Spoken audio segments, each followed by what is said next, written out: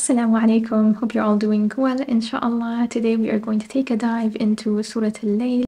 So grab a beverage, a pen and paper, inshallah, if you want to take notes, and let's jump right into it. This is a beautiful surah that allows us to reflect, inshallah, on what we are striving for and how we are living our life. It contains a contrast between two ways of life. So let's look at the first ayah. وَاللَّيْلِ إِذَا يَغْشَى, by the night when it covers.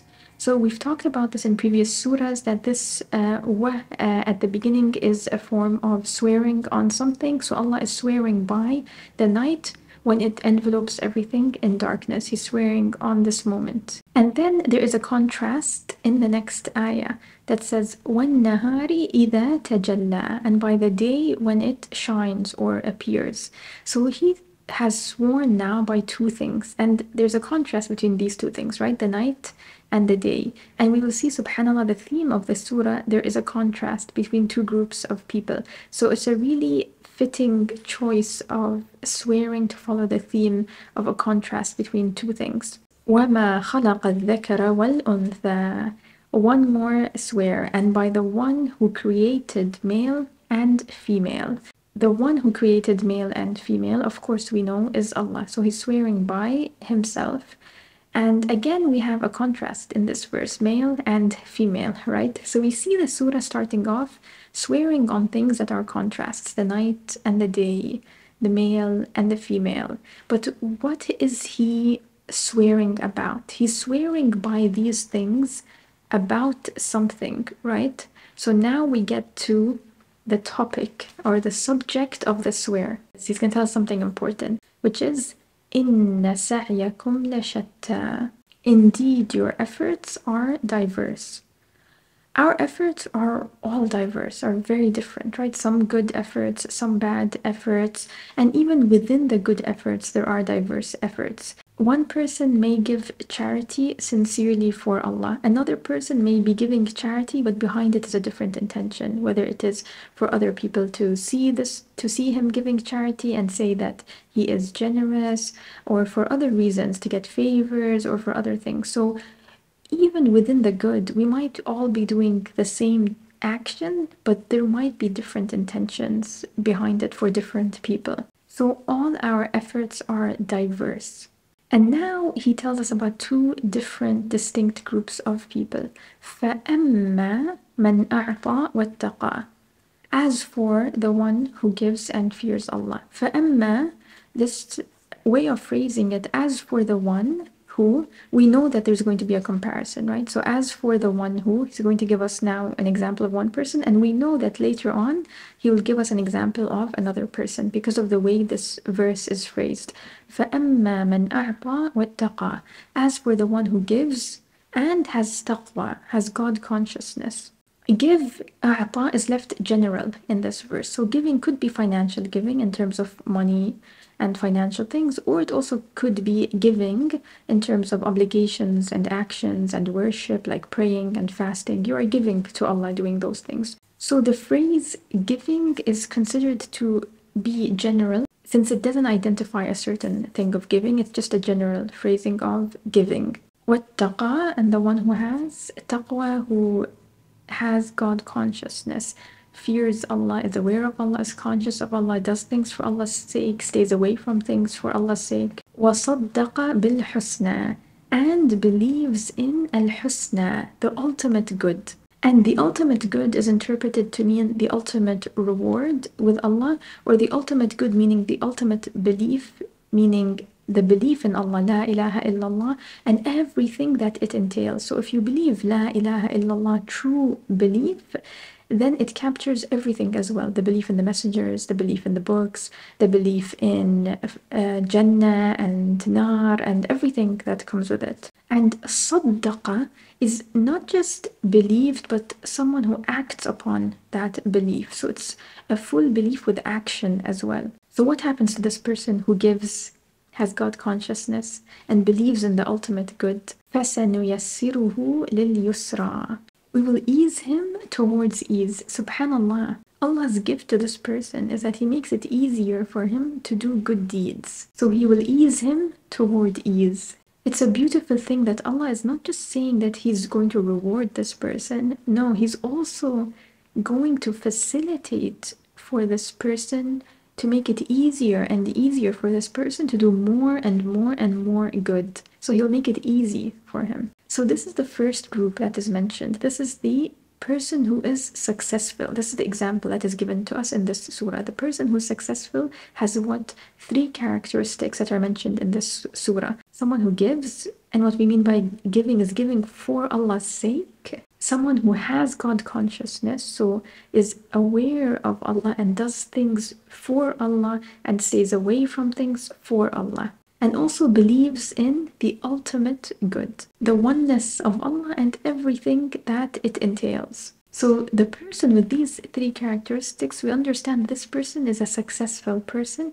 and Allah will ease for him the way of ease. There is a really interesting, subtle difference in the phrasing of this verse and a verse that we have in Surah Al-A'la. In Surah Al-A'la, verse number 8, we have a verse directed at the Prophet ﷺ, and it says, وَنُيَسِّرُكَ لِلْيُسْرَى. It's directed at the Prophet ﷺ, and we will ease you towards ease. But there is a very subtle difference in the wording. In the one that is aimed at the general person, there is a one extra letter, sa. سَنُيَسِّرُهُ لِلْيُسْرَى. But with the Prophet ﷺ, we don't have that sa. It's وَنُيَسِّرُكَ لِلْيُسْرَى. What is this subtle difference? The subtle difference is that this sa tells us, and then we will, and soon we will ease you toward ease. The Prophet ﷺ is not given this sa. It's not soon, it's not and then, because the Prophet ﷺ is already at that level. He's already fulfilling these characteristics. He already has that God consciousness, that giving for Allah's sake, that belief, the true belief in Allah and everything that that it entails. He's already there, subhanAllah. So you see the phrasing is that Allah is already telling the Prophet ﷺ that we are easing for you the way of ease. We are making it easy for you. Whereas the rest of us, the general people, when it's phrased towards the general person, we have the phrasing, and then we will ease you towards ease. So fulfill these conditions first, because we're not necessarily there at that level. Fulfill these conditions. The person who works to fulfill these conditions, then Allah will make it easier and easier and easier for that person. So subhanAllah, such a subtle difference in phrasing. Just one letter tells us, subhanAllah, the difference in where the Prophet ﷺ was and where we are. For us, we're wavering, turning left and right. We're not perfect.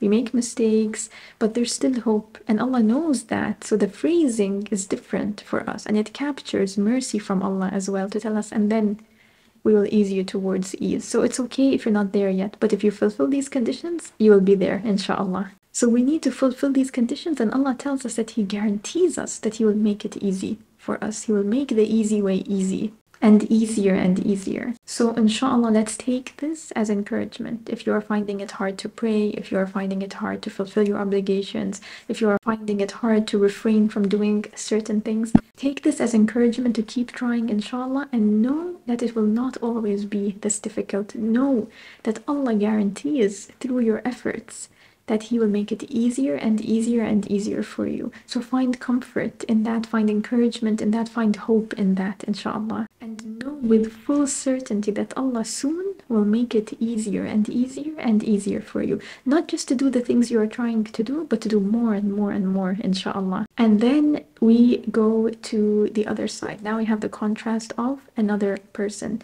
وَأَمَّا مَنْ بَخِلَ وَاسْتَغْنَى. But as for he who withholds and considers himself free of need, bakhila, so he is greedy, hoarding wealth, miserly, keeping things to himself. واستغنى. Istighna is the feeling that you are not in need of anyone else, that you are self-sufficient. You don't need anyone, including Allah. You don't need anything. This quality of greediness is being really focused on this dunya and investing in this dunya. Being so enveloped or invested in this life and not in the hereafter. And that makes one greedy and greedy and greedy, wanting more and more and more from this dunya for themselves. And that greediness When you hoard and hoard and hoard and hoard and save wealth for yourself, that can turn into a feeling of self-sufficiency. I have everything here, I'm wealthy, I have status, I have this and this and that, and you feel like you don't need anybody. You have a nice house, you have a nice car, you're living a life of luxury, and you keep hoarding and saving, and you want more and more and more, and you feel like you don't need anybody. It turns into an arrogance and a self-sufficient feeling that makes you feel like you don't need anybody, including Allah.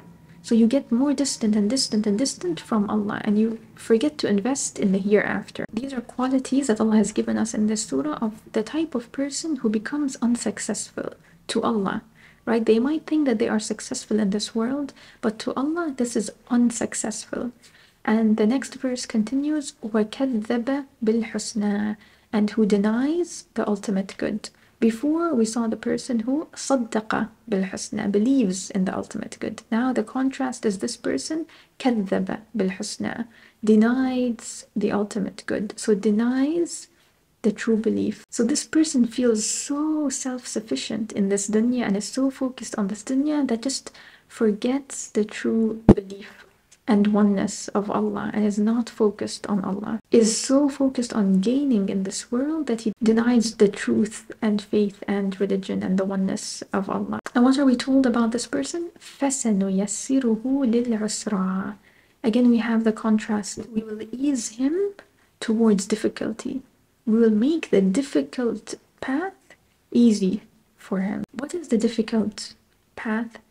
The path where there is so much difficulty, which is the path of hellfire and all the evil deeds that come along with that. That path that is a very difficult end to have, Allah will make that path easier and easier and easier for that person who keeps going down that path. So Allah's infliction on this person for denying the truth and following these different characteristics and feeling themselves self-sufficient, Allah's infliction on this person is that He will make it easier and easier for them to land themselves in a difficult situation. Evil becomes easy for this person. May Allah protect us from being in this situation and not recognizing that this ease is taking us towards difficulty. Ya Rab, make us aware and make us God conscious of what path we are on. So Allah gives us the two examples of people, and it's a reminder to us to not get too distracted by the dunya, because sometimes we might get too focused on the dunya and gaining in the dunya, and we think that we are in a good situation. So may Allah protect us from this ending. So we saw now also that the unsuccessful group also has three qualities: greed, a feeling of being self-sufficient, and denying the truth. وَمَا يُغْنِي عَنْهُ مَالُهُ إِذَا تَرَدَّى, and what will his wealth avail him when he falls? Taradda is to fall into a pit or a ditch. So what ditch is this person falling into? It's considered to be the ditches of evil deeds that are the grave and the hellfire. And at this point in time, this person's wealth that they have been saving and hoarding and being greedy about will not help them in any way when they are in this ditch. This type of person is working to get a high status in this dunya, but Allah lowers them and describes it as a ditch, that these people are lowered. And subhanAllah, those who lower themselves in this dunya and humble themselves in this dunya, Allah raises them and Allah elevates them. It's a complete opposite contrast. Inna alayna lal huda. Indeed, upon us is guidance. A reminder to us that guidance comes from Allah. Don't become arrogant in your guidance. Even if you're guided and doing righteous deeds and learning and knowledgeable and so on, remind yourself that this guidance comes from Allah. Don't ever think that you're better than anybody else because you are righteous or doing certain good things. Don't look down on anybody. Allah reminds us the guidance comes from Him. And also remember that He has sent us so much guidance in terms of messengers and books, in terms of signs all around us, the creation all around us. There's so much guidance and signs all around us that we can reflect on, and so we don't have an excuse. وَإِنَّ لَنَا لَلْآخِرَةَ وَالْأُولَى, and in our control is the hereafter and the worldly life. Everything in this life and the next belongs to Allah. It's not just the hereafter that belongs to him. He reminds us also this dunya, everything that you have in this dunya, everything you are collecting in this dunya, everything you are striving for in this dunya, remember that it belongs to Allah. فَأَنذَرْتُكُمْ نَارًا تَلَظَّى. So I have warned you of a fire that is blazing. لَا يَصْلَاهَا إِلَّا الْأَشْقَى. None will burn therein except the most wretched one. Who is the most wretched one? He explains to us. الَّذِي كَذَّبَ وَتَوَلَّى. Who had denied and turned away. Denied with your heart, internally in denial. And then tawalla, turned away with your actions. You turned away with your actions. وَسَيُجَنَّبُهَا الْأَتْقَى. But the righteous one will avoid it. Al-Atqa is someone who has the most taqwa, God consciousness. And what are the characteristics of this person? الَّذِي يُؤْتِي مَالَهُ يَتَزَكَّى. Who gives from his wealth to purify himself. So this person spends his wealth in obedience to his Lord, to purify himself, purely for the sake of Allah. وَمَا لِأَحَدٍ عِنْدَهُ مِنْ نِعْمَةٍ تُجْزَى. And not to return a favor to anyone. So this person is not paying or giving someone because they feel that they need to return a favor. For example, someone gives you a gift and you feel like, I need to give them a gift now, I have to do it, it's just an obligation, I owe them a favor, or they invited me, I need to invite them. And not expecting anything back, not giving to someone because you want something then later in return. So it's purely for the sake of Allah, not expecting something from a person or someone, expecting just from Allah, just seeking Allah's reward through this giving. إِلَّا ابْتِغَاءَ وَجْهِ رَبِّهِ الْأَعْلَى. But only seeking the countenance of his Lord, the Most High. So this person is only seeking reward from Allah, is not seeking anything from that person. If that person, they do something for someone, they give something to someone and someone doesn't say thank you or doesn't do something for them, they don't care about it, because at the end of the day they have given purely for Allah's sake. That's it. They just want the reward from Allah. Look at the phrasing of this verse. Rabbi al-A'la, his Lord the Most High. Allah tells us the Most High. This person understands that he is not the Most High. His wealth, status, etc. doesn't make him high. This person understands that Allah is the Most High. And that is who this person is seeking reward from the one who is the Most High. In contrast to the other person who thinks that they are high and self-sufficient and not in need of Allah, Allah reminds us here that He is the Most High. Remember this, He is the Most High. وَلَسَوْفَ يَرْضَى. And He is going to be satisfied. Indeed, surely this person will be pleased. Wala is indeed, sawfa, soon. The people who have these attributes will be pleased, because the reward with Allah doesn't leave anyone disappointed. The reward with Allah will leave you satisfied. In this dunya, we chase things, wanting more and more and more, and to gain from this dunya because we are not satisfied with what we have. And Allah tells us that this person that is doing things purely for the sake of Allah will be satisfied with what Allah gives this person. Allah doesn't tell us what this person gets, but He describes the feeling and the emotion that this person will have. This person will be satisfied. And what better satisfaction is there than the one that comes from Allah? May Allah make us of these people that are satisfied, because there's no disappointment with Allah. There's complete satisfaction. In this dunya, we're never satisfied. It's always the next thing, the next thing, the next thing. We want this, we want that, and then when we get it, we want something else. And it's a whole cycle. We're not content in this dunya. There's no contentment in this dunya. But with Allah, there's contentment. When you seek Allah, there's contentment, and He will leave you satisfied. Ya Allah, make us of this group who are satisfied with their Lord, Ya Rab. That is the end of Surah Al-Layl. I hope, inshallah, that you found benefit. I hope it serves as a reminder to us, by looking at the contrast of two groups of people, to really reflect on ourselves and see where we can improve, inshallah, and where we can strive to do more for the sake of Allah, so that we can be of the people that are satisfied at the end. As-salamu Aleikum.